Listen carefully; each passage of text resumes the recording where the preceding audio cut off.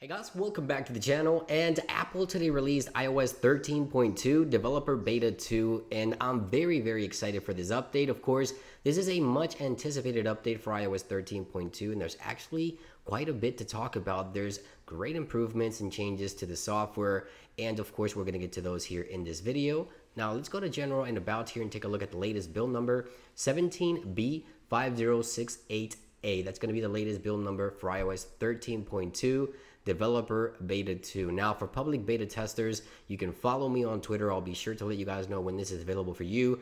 I want to start off with some of the changes to the home screen. So if there's an application that you can delete from the home screen, for example, if we got the music application here, we can 3D touch, and you see that we now have an entirely new menu. And I love this a lot because it now shows the delete application option. So delete music, which is the music app here. We can actually delete the application from the home screen. We don't have to click the rearrange app icon as before and then delete it by clicking on the X. We now have the option directly from here. We also have a new option here, edit home screen, which was previously called rearrange app icons or something like that on the home screen of the iPhone. So something definitely new, a welcome change to the home screen with iOS 13.2.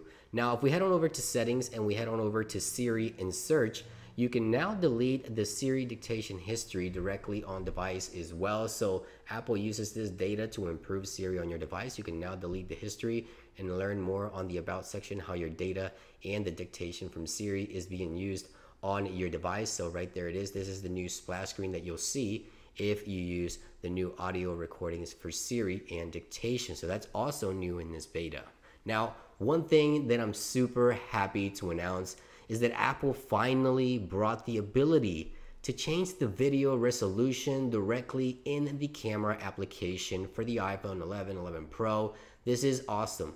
This is something we've all been wanting for quite some time. So at the top here, as you see, we have a video capturing enabled, and we can click on the resolution and it will change right there. You see the frame rate, 4K 30 frames right there, 4K 720 right there, 30 frames, and you can change that. Continues to change HD 30 frames, so on and so forth. Now, hopefully Apple will bring more menus into the actual camera application. It is a step in the right direction nonetheless. Changing the resolution directly from the camera is something that the iPhone should have been able to do for quite some time, but I'm happy that iOS 13.2 actually brings this to the iPhone, so super excited about that.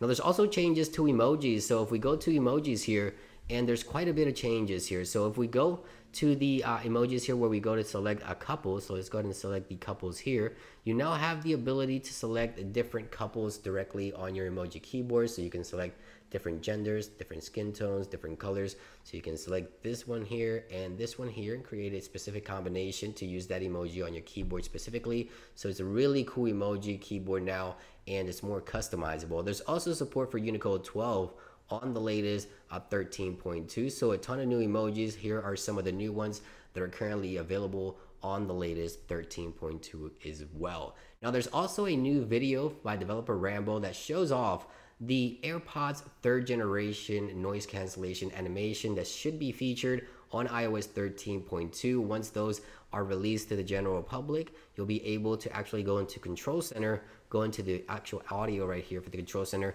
and adjust the actual noise cancellation directly on device. This is an animation also found on the latest 13.2. Now, of course, there's been a lot of app crashing, also battery issues with iOS 13.2. So I'm going to be testing this software. This was just a quick look at some of the initial features and changes within the software. Stay tuned and make sure to subscribe because I have my follow-up video here in the next couple of days where I take a deeper dive into the software and talk about some additional features and changes and everything else in between. So be sure to subscribe for that. Thank you for watching, and I'll see you guys real soon. Peace.